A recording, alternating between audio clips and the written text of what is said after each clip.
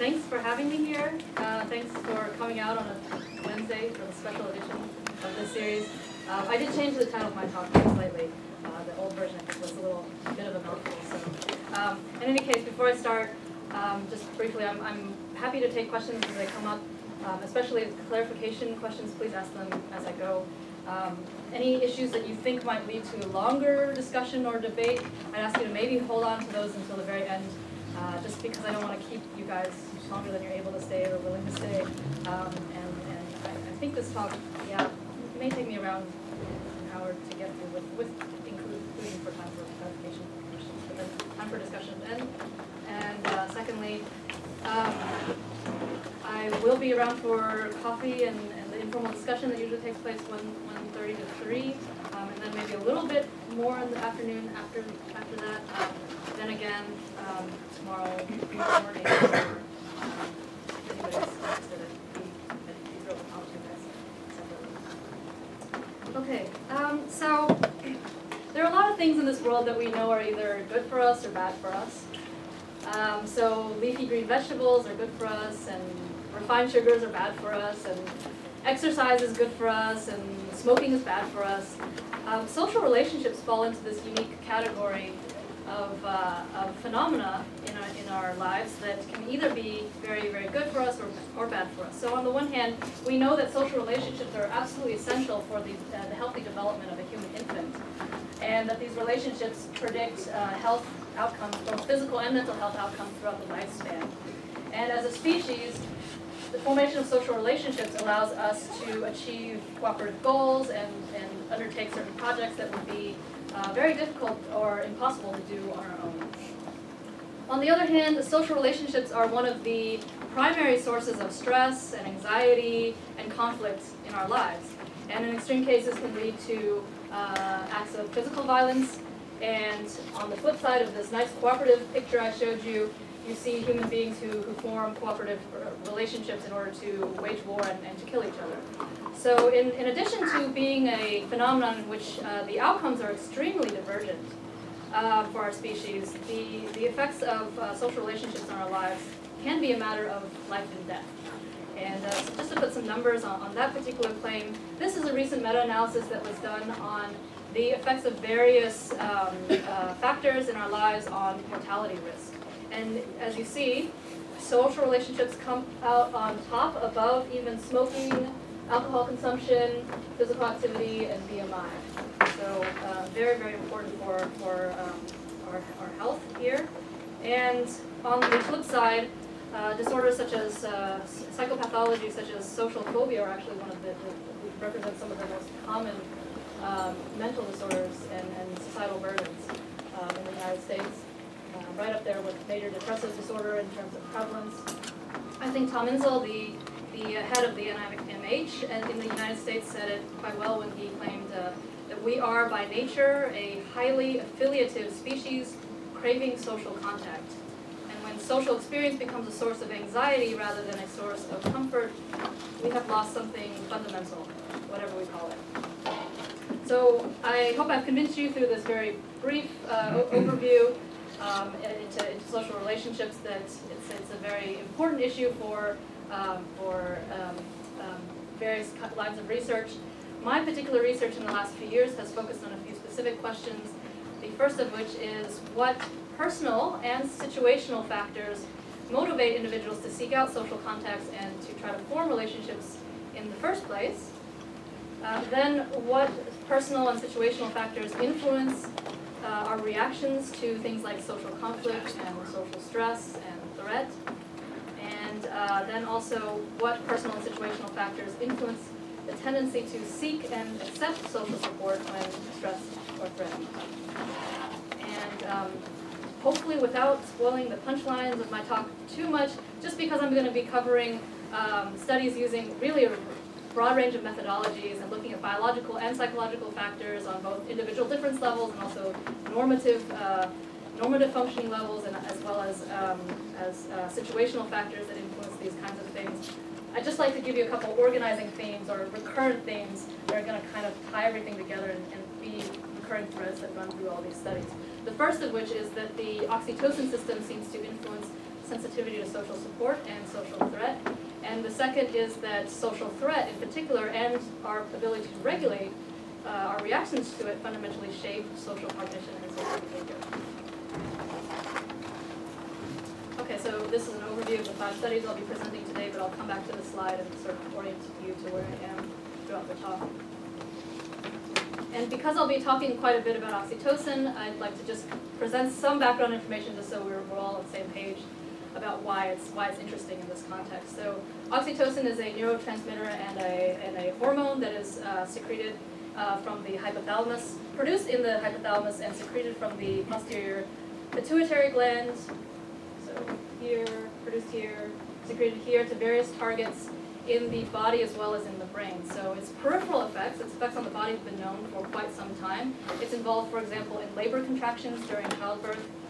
It's also involved in the milk letdown reflex during breastfeeding. Its central effects on the brain within the brain have been the target of a lot of interest for neuroscientists and psychologists within maybe the last couple decades or so. And this research really owes a lot to animal models and researchers looking at the role of oxytocin in mammalian social behavior. So using a wide range of methodologies, looking at a number of different species, it's pretty clear at this point that oxytocin plays a very central role in mammalian social behaviors, including pair bonding, maternal behavior, social memory, and stress reactivity. And on the level of neuroanatomy, we know that species that are very, very similar physically and also genetically. So the most famous example is the prairie voles. You might have heard something about those guys. Prairie voles and the montane vole. So even researchers who've worked with these guys for a really long time, they hold one in each hand. They say they're very, very difficult to tell apart. However, by their behavior, they're very easy to tell apart. The prairie voles form monogamous pair bonds, and the montane voles are socially polygamous. And also, the distribution of receptors for oxytocin in the brain varies dramatically, most critically in some of the areas of the reward pathways in the brain. But the prairie voles, the monogamous ones, show more expression of oxytocin receptors in those areas. And we know that this is not just a correlational, we know so through some additional methods, genetic manipulation methods, that's actually a causal relationship. So if you cause the montane voles to express more oxytocin receptors in these certain areas of the brain, they begin to show social behaviors that look more like the prairie voles. So in humans, our methods for studying the role of oxytocin on human social behavior are a little bit more limited. I mean, we can't genetically manipulate humans to produce more oxytocin or less oxytocin in an ethical way, in the same way that can be done with animals. However, there are a couple methods that are available for studying these questions in humans. The first of which is intranasal administration of oxytocin. So this method allows the oxytocin to cross into the brain, and it allows experimenters nice control to run placebo-controlled studies where you can randomly assign participants to receive either oxytocin or placebo, same dose, standardized dosage, standardized timing, and look for differential effects on behavior depending on whether they receive the oxytocin or placebo. And the studies that have used this methodology have shown a number of interesting and very parallel effects of oxytocin on human social behavior, as what's been seen in other species.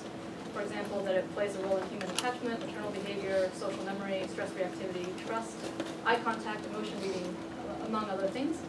And there are a handful of neuroimaging studies at this point suggesting that one potential pathway through which these effects on the behavioral level occur is that oxytocin seems to modulate amygdala activation to social stimuli, in particular downregulating reactivity towards negative social stimuli and upregulating reactivity towards positive social stimuli.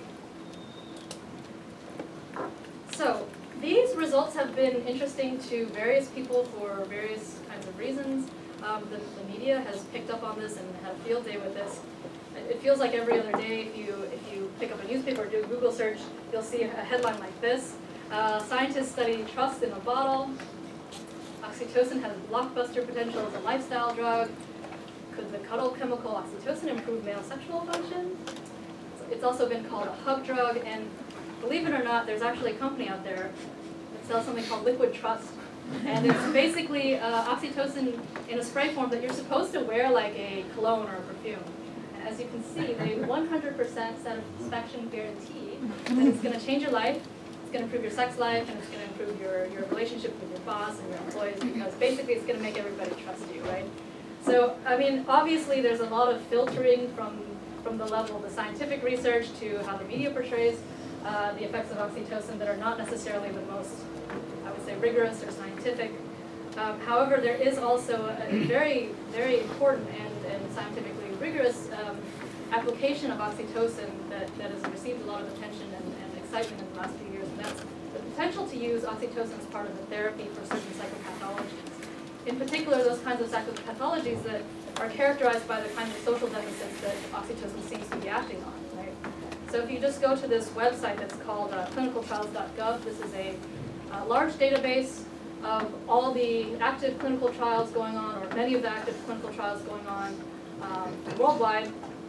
I did a search recently just putting in oxytocin intranasal administration and found easily 70 studies using oxytocin as part of a therapeutic approach on populations of individuals, including those with social anxiety disorder, PTSD, autism, schizophrenia, depression, borderline personality disorder, and several others. So again, a lot of excitement in this area.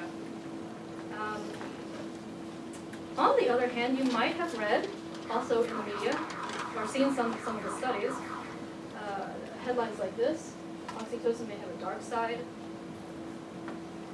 or that the neuropeptide oxytocin regulates parochial altruism and intergroup conflict among humans, that it promotes human ethnocentrism, or that it can hinder trust and cooperation in some individuals.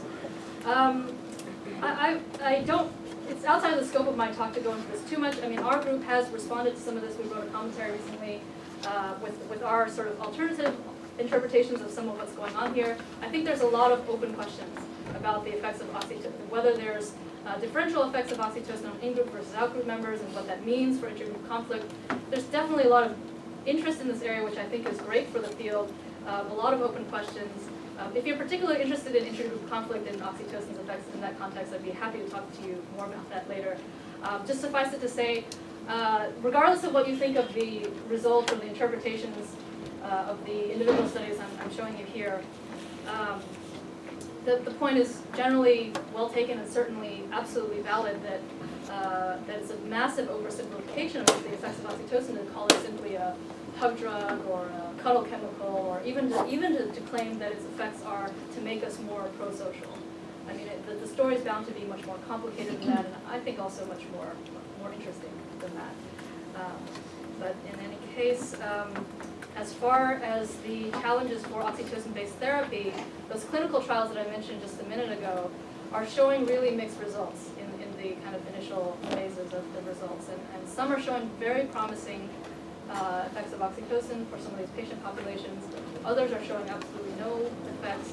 And I think one of the important messages is that one thing that we need to continue supporting, in addition to these very, very important and influential clinical trials that are going on, more basic research that will really help to identify individual differences in reactions to the oxytocin administration. And we already have evidence to suggest that there are interactions with personality, interactions with social contexts from some of these researchers that I showed you in the last slide. What I'm going to be covering mainly today is interactions with genes. So the particular genetic variation I'll be talking about is variation in the oxytocin receptor gene. So to remind you, if you can imagine that the oxytocin are these red balls that are being released and then being transmitted and then binding to these receptors here, then you can easily see why any variation in the number of oxytocin receptors or the distribution of oxytocin receptors in the brain or the efficiency with which the oxytocin receptors are working is going to really directly affect the strength of the signal of oxytocin in the brain. So that's the motivation of looking at this genetic variance. And just to give you a clear sense of the genetic variance I'm talking about, so the oxytocin receptor gene in humans is located on chromosome 3, and we've been looking at single nucleotide polymorphisms of this gene, which is called SNPs for short. And what that means is it's simply a one particular location within the DNA sequence where some individuals might have a G allele, others have an A. And since we all inherit 2 copies, one from our mom and one from our dad, that means that some individuals are homozygous A, some are homozygous G, and some are heterozygous AG. Right? So there's a lot of natural variation in these in the structure of the gene. This is just, again, for anybody who's particularly interested in the genetics, otherwise it's not so important, this slide, just to really show you different representation of the chromosome. Here, chromosome 3 on this level, and this is the gene. And the particular SNP, or single nucleotide polymorphism, that I'm going to be talking about is this one. Each SNP has an RS number. The one I'll be referring to is RS53576. And it is located on the intronic region of the gene. So that means that it's a non-coding, and as far as we know, is probably a marker of a functional variant of the gene that has not been identified yet. Even though it isn't intronic and we don't really know what functional consequences of it, this particular SNP, RS53576, the A allele has been linked to a number of interesting social and emotional kind of outcomes. First of all, reduced emotional sensitivity, reduced empathy, reduced trust, increased stress reactivity, increased risk for autism in a number of studies, and also on the neural level, structural and functional alteration of the limbic system. So it seems to be interesting and relevant in some sense for social functioning in humans. And in the first study that I'll be talking about, my colleagues and I were interested in looking at the role of natural variation in the oxytocin system, particularly of this SNP, and sensitivity to social support. So social support, I mean, I probably don't need to tell any of you who are affiliated with the psychology department here, where several people are studying this. Social support is one of the most robust buffers against stress responses. And given, first of all, the known role of oxytocin in regulating stress responses, and also its importance in its sensitivity to social context, we thought it might be interesting to look at natural variation in the functioning of the oxytocin system and see if it predicts different people's sensitivity to social support. So this is exactly what we asked in the first study.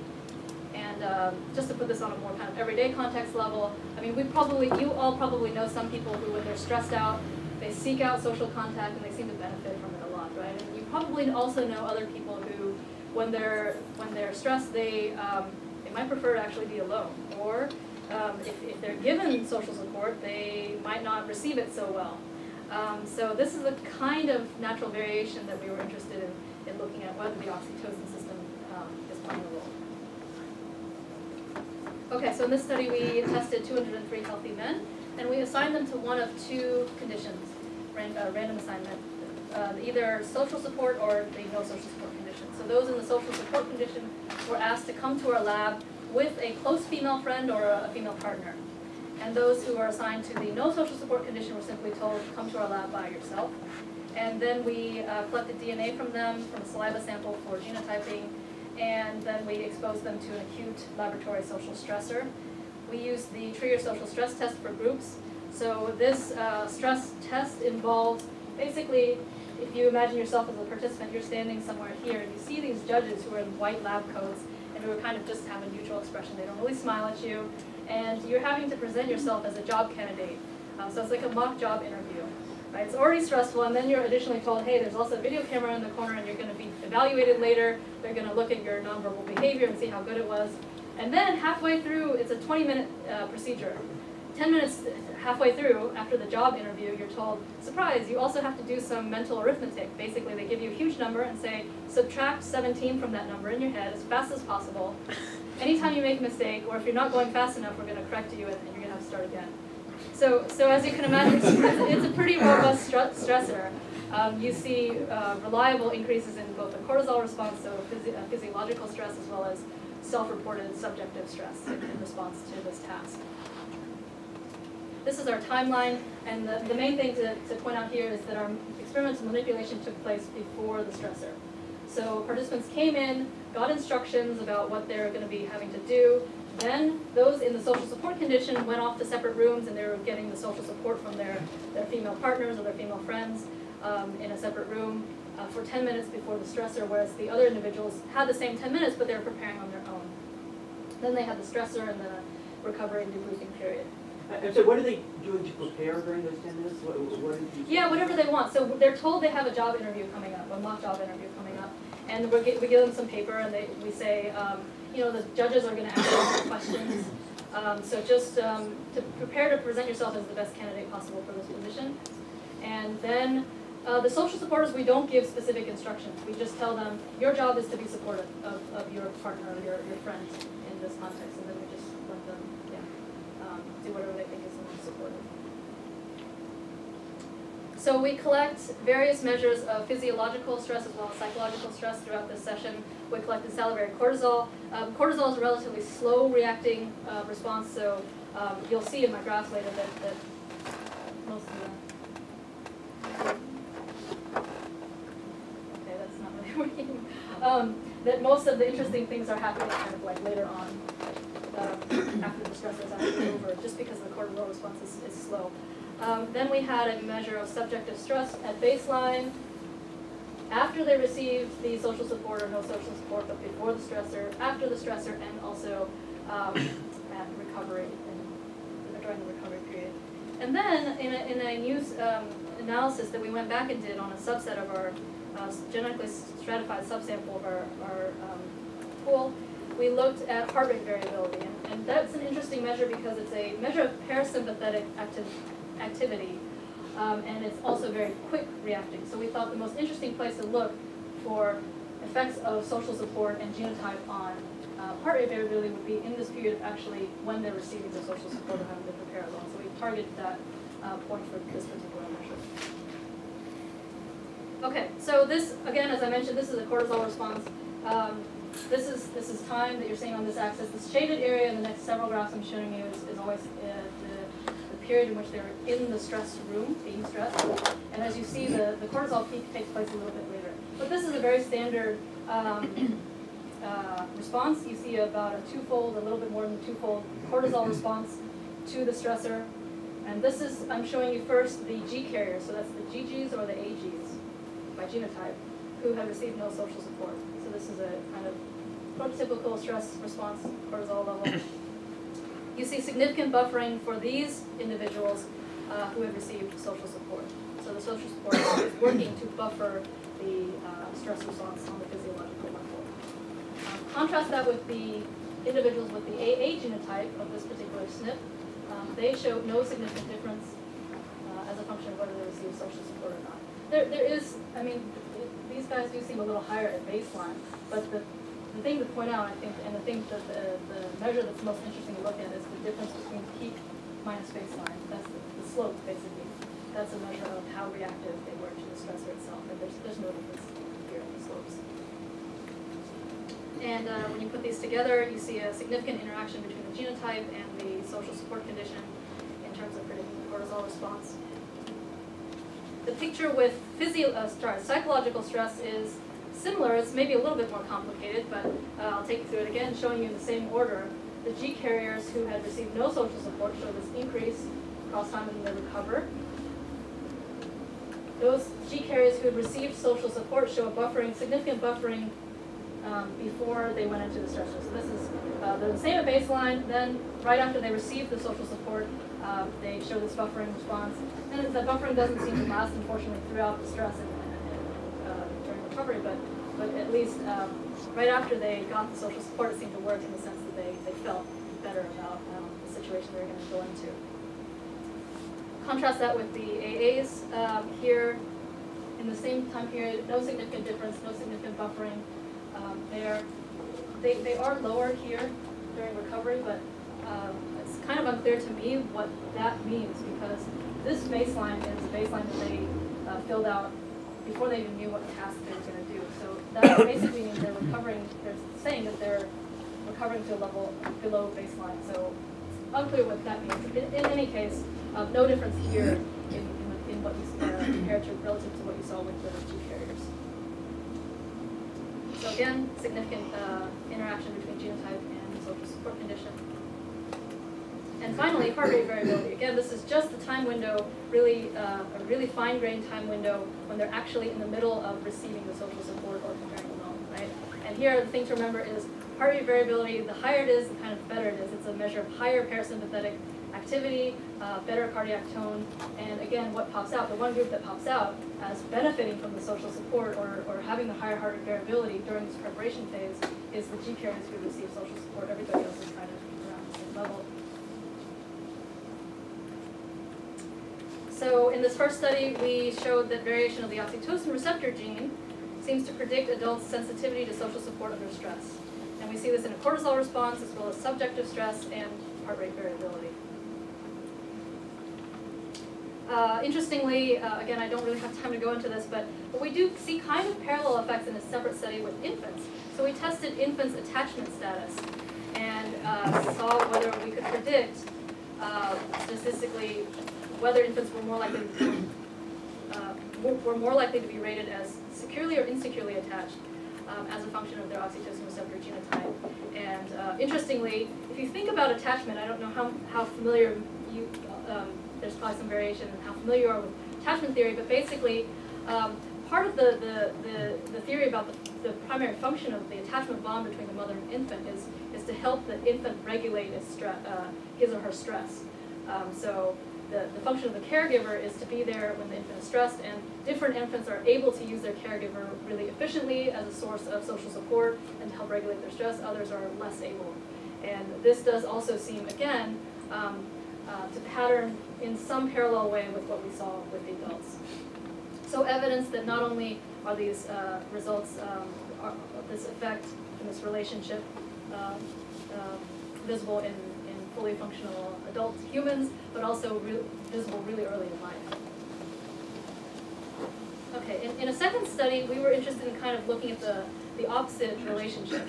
So instead of looking at social input and its effects on the stress response, we were interested in the stress response as sort of the physiological state, and interested in the effects of that physiological state on social cognition. Kind of, again, flipping the independent and dependent variables a little bit. And we were interested in looking at whether acute stress influences sensitivity to cues of social threat. So, you might have heard the stress response called the fight or flight response. The idea is that, evolutionarily speaking, the purpose of this physiological reaction is to put the body in a state where it can respond to an external challenge. Either with aggression, so the fight part of the response, or withdrawal, which is the flight part of the response, right? And so when you think about potential psychological mediators of the relationship between this physiological stress state and these output behaviors of either fighting or fleeing, you might think that the stress would increase your sensitivity to social threats out there in the environment, because you need to prepare your body to respond to those kinds of things, right? So that's kind of what we wanted to test. We tested a group of 40 healthy boys who we can randomly assign to one of two conditions, the first being a stress condition, the second being a control condition in which they didn't receive stress. And then we asked them to categorize emotional expressions. So we're using these emotional expressions as cues, environmental cues of potential social threat, or different kinds of emotional cues. This is one example of our stimulus. So this is a face that has been morphed, so it's exactly 50% happy and 50% fearful. We use the prototype emotions from the Minston stimulus set, and we just use a morphing program to really morph that way. You can kind of test your own biases and decide whether you think it's more afraid or happy. Basically, the task our boys had was simply they had these red and green buttons, and we're simply told, just pick whichever one you think this face looks more like. So it's a forced choice task. Again, so you can kind of measure kids' biases when they're receiving this ambiguous emotional input from their environment. Do they have a bias to perceive the threat in it or the positive social signals in it? That's the kind of thing you can test with this paradigm. And so we had 4 different mixes. I'm only going to show you the one that was significant. We did bone forwarding correct our alpha levels because we were testing 4 different types of mixes. The other 3 didn't turn out to be significant. I'll go ahead and tell you. The one that turned out to be significant is when you mix angry and fear together and ask kids, again, do you see this face as an angry face or a fearful face?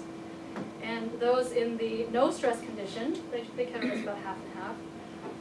Those who are stressed were actually less likely to categorize the faces as angry and more likely to categorize them as fearful than those who are stressed. So this, I have to admit, this result actually sort of surprised us, right? Like, if you think about the theory I just told you about, well, you know, stress leads to a fight or flight kind of response and should make you potentially more sensitive to social threat. Well, then this result is not really intuitive. The more we thought about it, the more we thought, okay, well, someone here, Shelley Taylor, has theorized a lot about the fact that fight or flight is not the only possible behavioral outcome to stress. There's also a system for tend and befriend. She talks about it more in terms of a male, predominantly male-female kind of distinction. What I'd like to suggest is that it seems that, at least in this context, our healthy boys seem to have some other system of responding to the stress that may be indicative of something that's more like a tend and befriend kind of response. Again, preliminary, like, this is sort of speculative based on, this is a leap from the actual evidence I have, but that's the best kind of working hypothesis I have about what's going on, that the stress can reduce in this particular context, with this particular population of individuals, sensitivity to social threat. And just in one more piece of evidence that is consistent with this is a study that was done by my colleagues also in Freiburg here, that was published very recently, suggesting that in a sample of healthy men, again, that when they were acutely stressed, again using the same stress as the Trier social stress test, it actually promoted re-engagement with social partners in the sense that it promoted pro-social behavior. So these stressed, healthy men were more likely than the non-stressed healthy men to show higher trust levels, trustworthiness, and sharing behavior. So again, I think those two results kind of fit together nicely, suggesting that at least in certain contexts, the stress can have these differential effects that are not necessarily covered very well by the fight or flight response. Certainly is the case that this is likely to interact with social context and individual differences, and that's something to tease apart, I think, in future work. Okay, so far, going back to my kind of recurring themes, we've seen some initial evidence that the oxytocin system is involved in sensitivity to social support and social threat, and some evidence that social threat, such as acute stress, can influence social cognition and social behavior. In the case of that study I just showed you, it can influence processing of ambiguous stimuli, social stimuli out there in the world. Third study, we were interested in looking at the relationship between the natural functioning of the oxytocin system and emotion recognition. Bringing this back to the clinical work that I was talking about before, I was saying that some individuals might respond differently to the oxytocin spray than others, right? This might have implications with how we use oxytocin nasal spray as part of the therapy for individuals with psychopathologies. So we wanted to directly test this by combining the genetic method with the intranasal administration method to explicitly test whether genetic variation influences individual differences in responses to intranasal oxytocin. We tested 200 healthy men, genotyped them, again, specifically first looking at the RS53576 SNP, the same one I talked about before. And these men we brought into the lab twice. So every individual came once and received oxytocin. The second time they came, or another time they came 1 week later and received either oxytocin or placebo. The order was randomized, it was double-blind. And after receiving one of these two substances, they completed the same social cognition tasks. So this allows us to basically have a measure of every individual's own sensitivity to the oxytocin administration, because we can basically compare their performance under placebo and with that under oxytocin. So I'll show you the genotyping on these individuals just came back 2 weeks ago. So again, preliminary results. We're still doing a lot of analyses with this data set, but one task that I have looked at this point is our emotion recognition task. In this task, basically, an individual sees just one face in the middle of the screen, and it's morphing. It's a dynamically morphing face, going from neutral expression to one of 4 target emotions, either happy, sad, angry, or fearful. And that happens over the course of 800 milliseconds, and the task of the subject is simply press the space bar whenever you think you can recognize this emotion. Right? So it gives us basically a measure of the individual's ability to recognize relatively subtle cues of emotions. We analyzed the trials only that the subjects got right, so where they're accurate in detecting these emotions and categorizing them correctly. And what we found is that the individuals with the GG genotype were faster, were better at recognizing emotions under oxytocin than under placebo. Whereas those with either the AG or the AA genotype, so carriers of at least one copy of the allele, were actually worse under oxytocin. They were slower to recognize the emotions than they were in placebo. So again, the results suggesting that the effects of oxytocin intranasal administration are not consistent or are globally the same for individuals of different phenotypes. So we have some evidence that the effect of intranasal oxytocin administration interacts with the oxytocin receptor genotype. And I think this suggests that in the long term, systematic research on individual differences in substance sensitivity might help refine our attempts to use oxytocin in therapies for certain social disorders.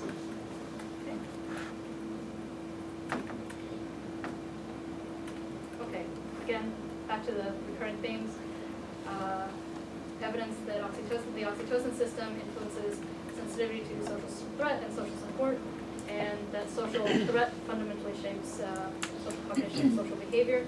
Now I'd like to turn to two final studies where I'm focusing on this, again, this idea that oxytocin regulates threat and threat regulates social cognition. The results that I'm going to be showing are sort of more, support this hypothesis a little bit less directly, but I'd like to make a case for why I think this is what's going on and see if you guys are convinced by it. So in the first study, second to last study, we were interested in the relationship between eye contact and attitudes. Again, you might be thinking, what does this have to do with anything? Well, it's sort of indirect, but again, I'd like to make a case of why it's interesting and related. We were interested in how eye contact influences receptiveness to opposing views. Eye contact is a biologically very primitive social signal. And even newborn infants are able to detect direct versus averted gaze in their, with their social partners, and they prefer to look at direct gaze. So it's perhaps not so surprising, given the biological primitiveness of this particular social signal, that it's under some sort of neuroendocrinological control. So there's evidence now from 3 separate studies. I'm showing you a headline from the very first one that showed this. That oxytocin is involved in the regulation of eye gaze patterns, and specifically that it increases eye gaze, group gaze towards the eye region of faces.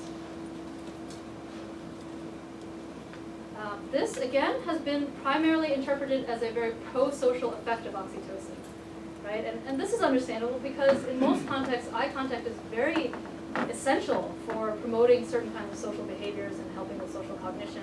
For example, it's essential in joint attention. It's essential in understanding others' intentions. It's important for our ability to recognize the emotions being shown by other people. It regulates conversational turn-taking. It influences our social judgments of other people. And in a study that a colleague of mine and I did, we found that it's involved in, it's correlated with individuals' own their beliefs and their self-reported social functioning. So we found that the tendency to reciprocate direct gaze is inversely correlated with an individual's self-reported autism spectrum characteristics. So basically, if you think of autism spectrum characteristics as a measure of some sort of social deficits, that's inversely related again with the tendency to reciprocate others' direct gaze. Okay, so I've made this case of why eye contact is a very pro-social phenomenon. And it certainly is the case that lovers and friends use eye contact to signal attraction and desire to affiliate and desire for social contact. However, eye contact can be used in a very different way as well. I love these two pictures side by side because the physical configuration is so similar, right, as you can see. But presumably the social signal that's being sent by between these two guys is very, very different than what's being sent here. And it's probably being interpreted in a very different way.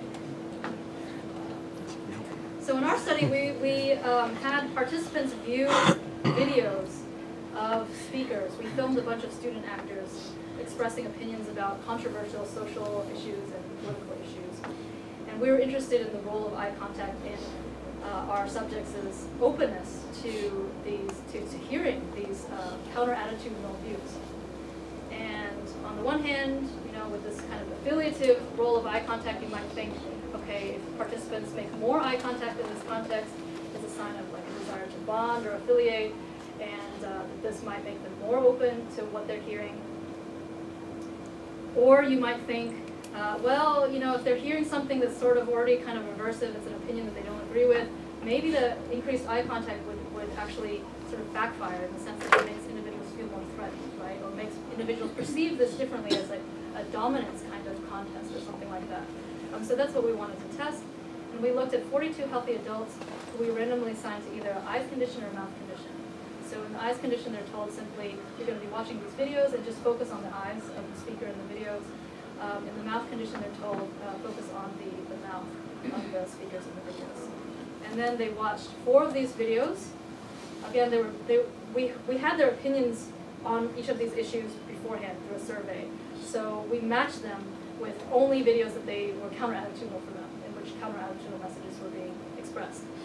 So they saw 4 videos, each about 2 minutes long. And again, we're told each time, focus on view of the eyes and the mouth. And then we had some measures of their reactions to the videos. So we had measures of receptiveness and of attitude change. Receptiveness is a construct. I'm going to go over this very quickly because it's relevant for how we think about the results, I think. Receptiveness is a construct, a psychological construct that I've studied with some other collaborators in a couple other studies, and we see it as a measure of openness to current and future exposure to a point of view. So we get at it by asking our participants basically, how open-minded and receptive did you feel about the message that was being presented? Secondly, how willing would you be to have another conversation with the speaker in these videos, or in this particular video?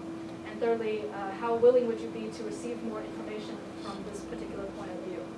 And the reason we think this is interesting is that we see it as a possible intermediary to attitude change, right? So if you hear an opinion about the death penalty or abortion or something where you have a really entrenched view, it's honestly not very likely that a 2-minute video is really going to change your view dramatically, right? That you're going to express very much significant attitude change as a result. However, as long as you're sort of expressing an openness to it and a willingness to be exposed to more information that's relevant in the future, maybe that's a signal that in the long term, you might be moving towards attitude change or conflict resolution and some long-term effects that we're interested in.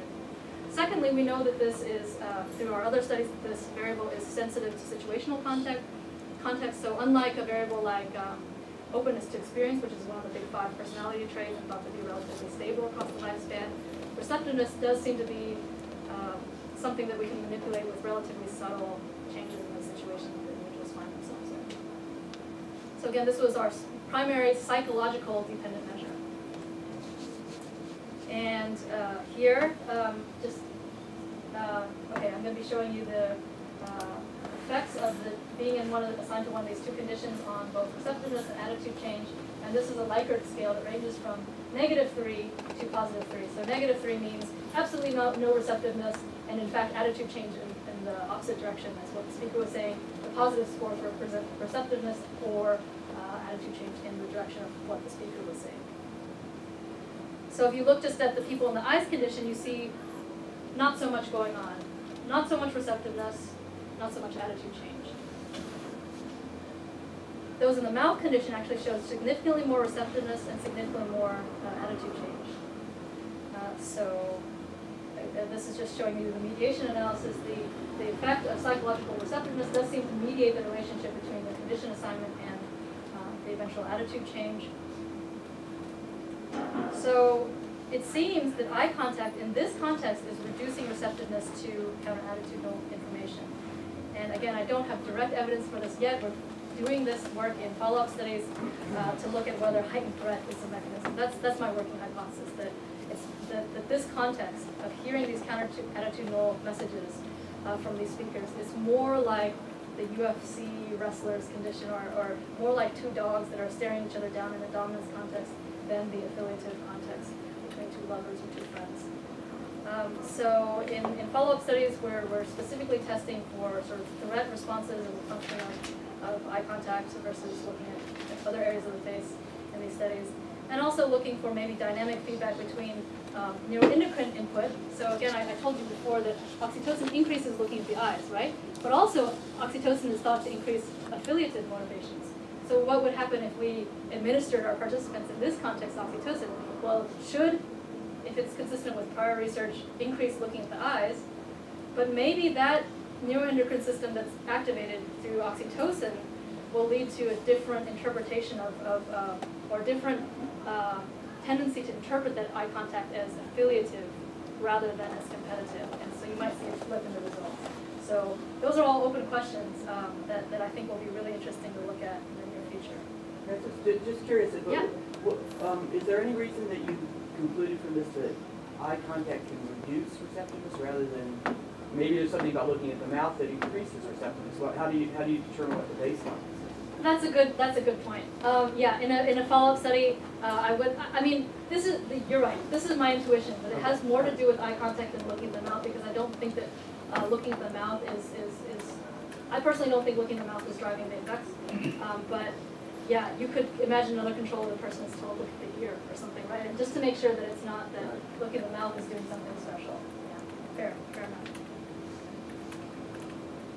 Okay, final study was a study on the role of oxytocin on friendship formation. This is an intranasal administration study. We don't have quite the numbers of subjects to be able to do the genetic analyses, which require much larger sample sizes. So we're simply looking at the effects of oxytocin versus placebo administration on subjects' psychology or our tendencies after substance administration. We tested 100 healthy men, and we administered, again, randomized, double-blind, either oxytocin or placebo to the individuals. And we further split up the individuals and had half of those receiving each substance view a normal-looking peer. I'll show you the pictures in a minute. Normal-looking peer or strong peer. These were 100 heterosexual healthy men. We wanted to ensure that this is they perceive this as a friendship-seeking context. And then after, so basically we had 4 different groups, 25 subjects in each group. And all of the individuals, after viewing one of these potential targets of a friendship or an interaction, then rated their likelihood of becoming friends with this person and some other social judgment measures. For example, how likable would you find this person? So these are our 2 guys. You'll first of all notice, you'll notice the difference in body morphology. This is obviously strong guy. It's the same head photoshopped up on 2 bodies. We did that because it's a between subject design, so every subject only saw one of these 2 guys. And we wanted to make sure there was no differences in the facial features or emotional expressions that was driving any effects. And this is, again, a Likert scale ranging from 1 to 9, where the participants simply rated how likely they were to become friends with this person. Under placebo, individuals ranked the normal guy as a much more likely target of friendship than the strong guy. Under oxytocin, there's a significant interaction between substance administration and the body morphology of the target in predicting likelihood of friendship ratings. And if you do the post hoc comparisons, this one is not significant. So individuals under placebo and oxytocin don't differ in their ratings of this guy. However, oxytocin significantly attenuated this tendency in the placebo condition. The placebo condition, somehow the participants are seeing this guy as not as worthy of friendship somehow, right? And oxytocin attenuates that tendency. A quick question. Did you control the size of the subjects themselves? Yes, great question. We checked for that. We asked the subjects, how strong do you think you are yourself? And we looked at, if we include that as a covariate for any of our analyses, it doesn't make a difference. And it doesn't, and what else is important? Oxytocin doesn't change individuals' perceptions of their own strength or perceptions of this guy's strength. So it's not that oxytocin is simply making you see this guy as less strong. You see him as equally strong, but you rate him as a better candidate for friendship. Then we looked for some hint of a psychological mediator of this rating of likelihood of friendship, and we simply asked the targets how likable they found these targets. And again, you see basically exactly the same pattern. The strong guy is rated as less likable, but under oxytocin, he's rated as somewhat more, significantly more likable. No difference in the placebo oxytocin for the normal guy. Again, the interaction between substance administration and body morphology of the target is significant here. And again, if you put this in a mediation analysis, this likability rating does mediate the relationship between substance administration and body morphology on likelihood. There are participants' ratings of likelihood of becoming friends with them. So again, unfortunately, I don't have direct evidence that threat is a mediator here, but that's the story I'm trying to sell, because I think it's the most likely story of why this strong guy is perceived by heterosexual men as less likable and less good as a candidate for friendship, that somehow he's perceived as threatening, and that the oxytocin is reducing the feeling of threat you have when you view this individual, and so that oxytocin is allowing us to express more willingness to affiliate with this particular kind of stranger. So not all strangers, but potentially threatening strangers. So I view this as very interesting because it suggests a possible biological mechanism for the formation and expansion of extended human social networks. Since I'm talking to a group who is interested in behavior and evolution and culture, there's this slide in here for you guys. This is, what I mean is that in basically all mammalian species that have been studied, the oxytocin system has been found to be really essential for mother-infant attachment. And so it's thought that oxytocin evolved to support this function. And this sort of makes sense given the importance of these bonds for the survival of infants in mammalian species. Okay, and then in a subset of mammalian species, I'm not the first to make this particular argument. Larry Young, for example, one of the big researchers on the voles, has made this argument. So about 5% of mammalian species are monogamous and form stable pair bonds, the prairie voles being a famous example of those. And so he argued that perhaps the oxytocin system, which originally evolved for this purpose, at some point in evolution got co-opted in some species for the support of pair bonding and monogamous relationships between adults of those species.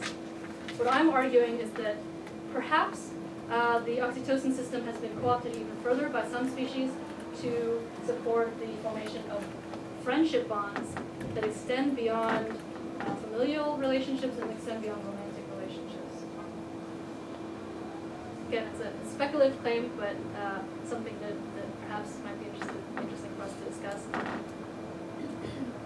In any case, I hope I've shown you through this rapid tour through a number of different studies using a number of different methodologies that first of all, the human oxytocin system plays a key role in sensitivity to social support and social threat. We see this in terms of individual differences marked by variation in the oxytocin receptor gene, as well as situational effects that you see when you either administer oxytocin or placebo. And that social threat and the regulation of it fundamentally shape social cognition and social behavior. We saw this in the boys' sensitivity to social cues in the form of emotional expressions after they were faced with the social threat of this stress situation. We saw this in terms of participants' receptiveness to opposing opinions after receiving a potentially threatening stimulus of eye contact. And we saw this in terms of social approach and willingness to form new friendships with individuals who are potentially more or less threatening to you depending on their physical characteristics. So those are the general conclusions, and then more broadly speaking, I think that this is just one domain in which looking at the intersection between biological and psychological factors on human social functions is going to turn out to be, first, very theoretically interesting, as well as have direct applications for things like the treatment of social disorders and our understanding of health outcomes for members of our species. With that, I would like to thank, first of all, my wonderful host institute, or host lab in Freiburg, my primary advisor there, Marcus Heinrichs, and many wonderful colleagues and mentors and students there, as well as colleagues and mentors throughout the world who have contributed in many ways to my research and ideas, and without whom this research would not have been possible, as well as several funding organizations that have supported me in my research in the past couple of years. And to all of you for listening, thank you.